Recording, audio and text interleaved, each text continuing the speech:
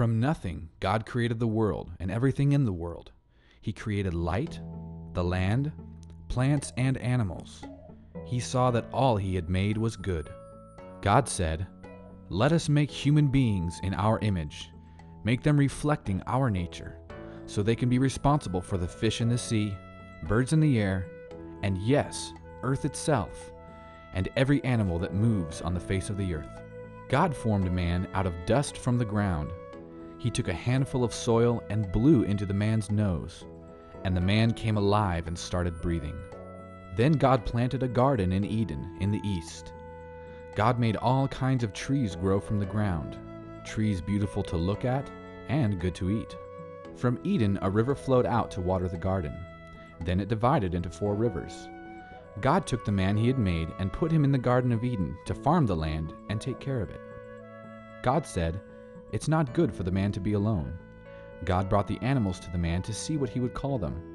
Whatever the man called each creature became its name. The man gave names to all the tame animals, to the birds in the sky, and to all the wild animals. But the man named Adam did not find a companion who was right for him. So God made Adam fall into a deep sleep. While he was sleeping, God took one of his ribs and replaced it with flesh. God used the rib that he took from Adam to make a woman, and he brought her to the man. Hey, Adam! Adam! Wake up! The man exclaimed, "Finally, here is someone like me. I will call her woman, because she was made from man." God created human beings, reflecting God's nature. He made them male and female. He blessed them, saying, "Prosper, fill the earth, take charge." Then God said, "I have given you all kinds of fruit and grain to eat, and I have given all the green plants as food for every animal. This will be their food."